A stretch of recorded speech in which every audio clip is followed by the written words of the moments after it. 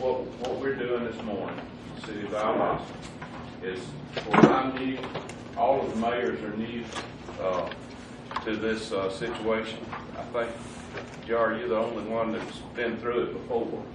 So we're wanting to do the best job we can, and we're all learning at the same time. So we've got a long way to go, and we're excited that we can negotiate this lost revenue with the county, and we want to make sure we're all in the same boat on this, and we want to make sure that we each represent our citizens to the best of our ability.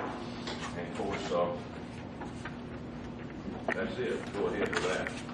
And